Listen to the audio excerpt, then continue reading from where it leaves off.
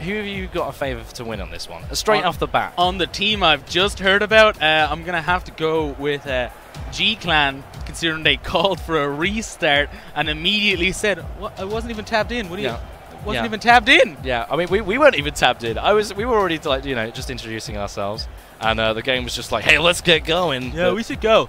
I know you guys have been ready for 22 minutes, but the players are here. Sit back, caster person. It's just like, oh, we're not getting told anything. You just have to hop straight in and you ad-lib whatever you want.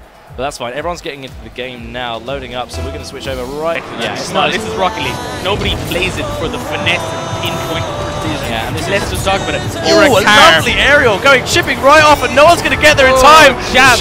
Very nice. What a lovely goal. Really making waves for his team. That's the second goal he's scored, no? Oh, look at that. Perfect. No one can deal with it. He tries to. He's got the best intentions, but oh.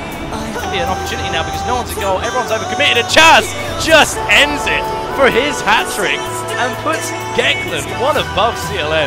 He's a machine. What a disgusting human being. Chaz taking it in place of goal. So they just go for a victory lap around the circuit. Maybe one of those cheeky extra goals in while it's in the air. And it is! It's good! Machine! Oh, I might have just beat my mic. Oh, you did. Trust me, I heard that in my ear. I got too excited. Oh, look at this! Look at this sick filth. Oh my god! Oh, I apologise to his chat, but that was disgusting. Chaz, you just. Even Orange team appreciated that one. Mr. Popple throwing out the nice shot. Oh, it was. Look at that victory! Victory pulsing in the air.